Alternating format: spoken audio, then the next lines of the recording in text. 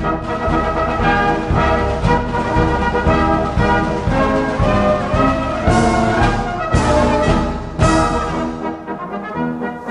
to our home. I'm Varina Davis, First Lady of the Confederate States of America. And I'm Jefferson Davis, President of the Confederate States of America. We'd like to especially welcome you to our home during this fine Christmas time for a special. We wanted to share our life and our Southern hospitality with you on this fine holiday season. After all, we're known for our Southern hospitality. Come on in, we'll give you a tour. We have such a lovely home. Hi, I'm Melanie Hilks, and I'll be talking to you about prisons and hospitals. Isn't that lovely? What a charmer you are, Melanie. Melanie, don't you have some place to be, like those lovely prisons and hospitals? Yeah, I suppose I do.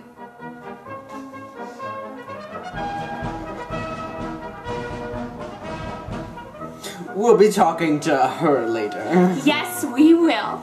For now, we're about to take a look at what our dear friend Charlotte O'Hara has been up to. Yes, I believe she has something to show us about our soldiers and communication. Yes, and their travel. You know, the North has more advanced train stations. Shut up, Melanie! No one asked you! Well, bless your heart. Now, let's go over to Charlotte. I'm here standing by one of our great railroads. Our soldiers may come here when they are given permission to go on leave, and that is very rare.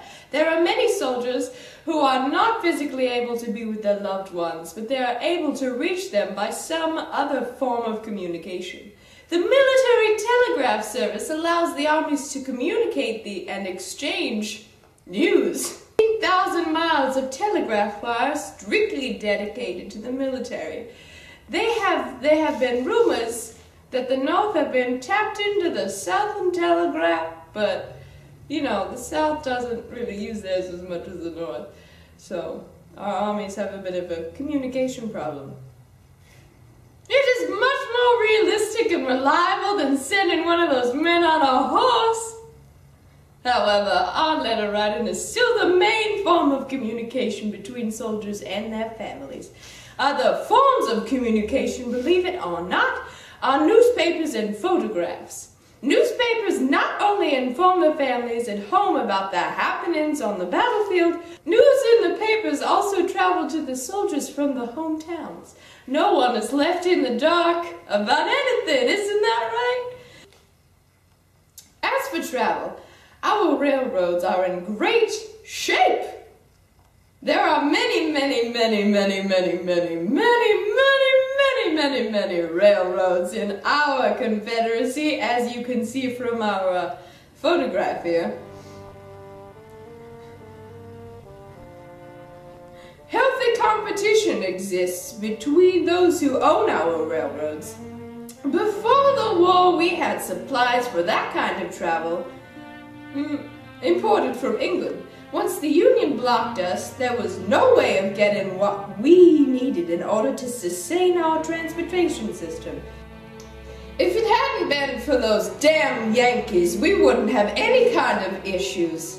What with locomotive and tracks shutting down, or getting the fuel needed to run our trains, and in turn, the fuel to the hearts of all supporters of this confined Confederate establishment. Jefferson, I'm sure you could just print your chums some more shin plasters and they'll be able to afford what they need, right?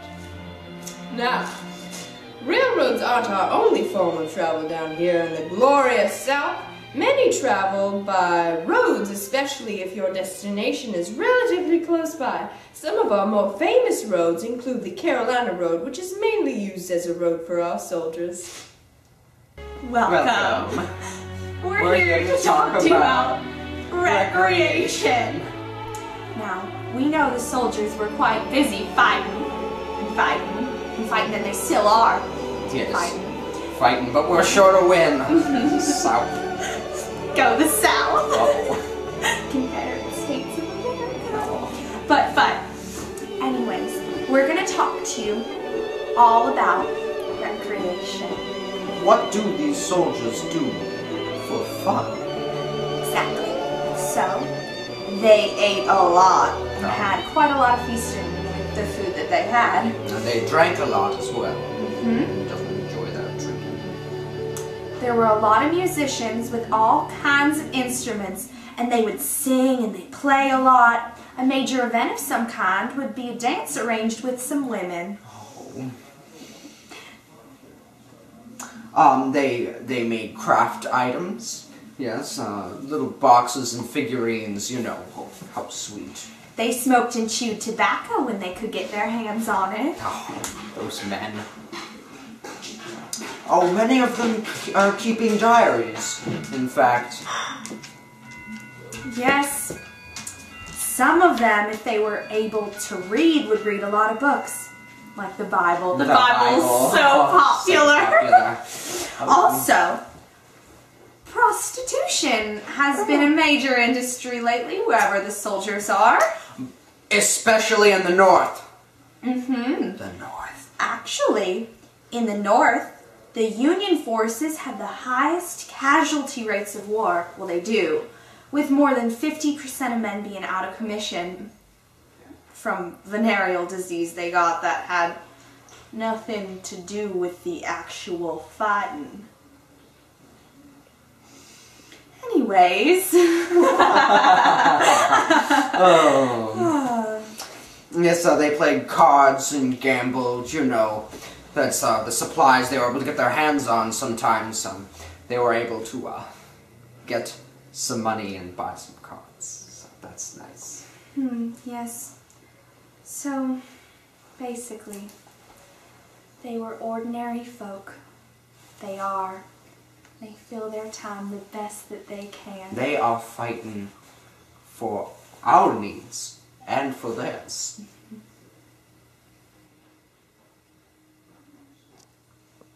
Well, here I am on location at one of our prisons, and as you can see, only a few months after the collapse of the prisoner trade between the North and the South, our facilities have experienced a rather severe decline.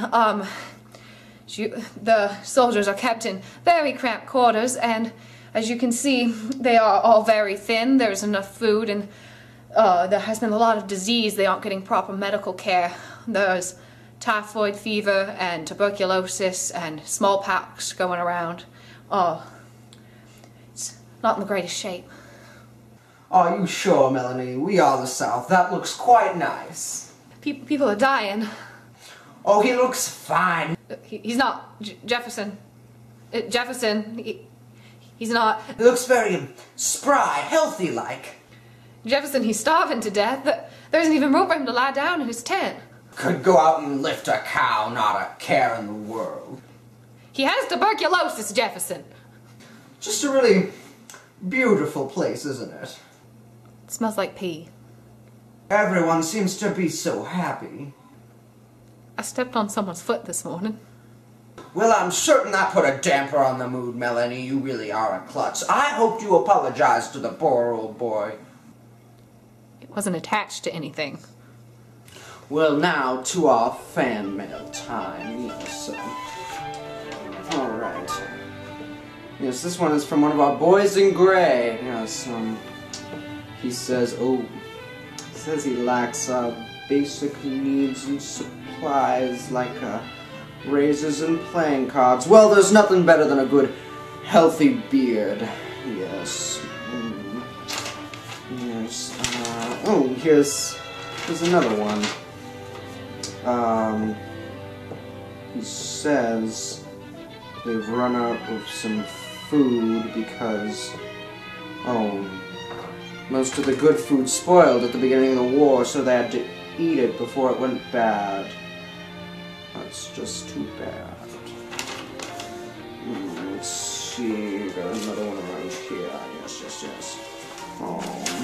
Yes. Here we are.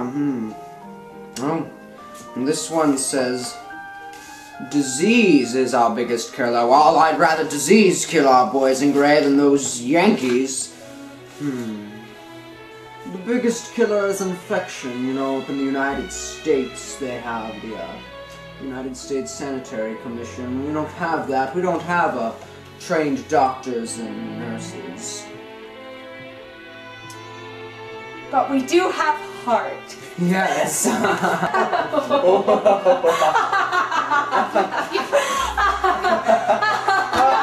worst is the doctors and the nurses, they amputate you without any anesthesia. I wish they'd amputate you without any anesthesia. Well, you know what? You with your fancy southern houses, and you don't have dysentery or diarrhea or typhoid or anything, and the worst is the summers. The poor soldiers, they gotta stay out there in this hot temperature, and there's mosquitoes everywhere. It sounds like someone's a bit of a Grinch.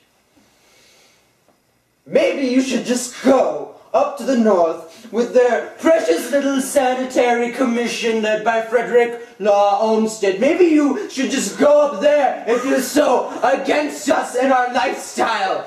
You know what? I am proud to be a southern man with his southern wife and his southern family.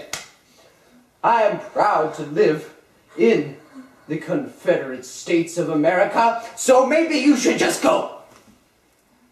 Just go. Maybe I will. Well, I really hope you've all enjoyed our lovely vacation home. It really is wonderful. Yes, it is, and we're still supporting our boys in gray. Are you? Are you really supporting them? President Davis, our hospitals are a joke. Our prisoners are dying. Our soldiers are dying. They don't have enough food. You should be ashamed. My, Melanie. I really think you ought to go. Now, please. Just get out of here, Melanie! Get out!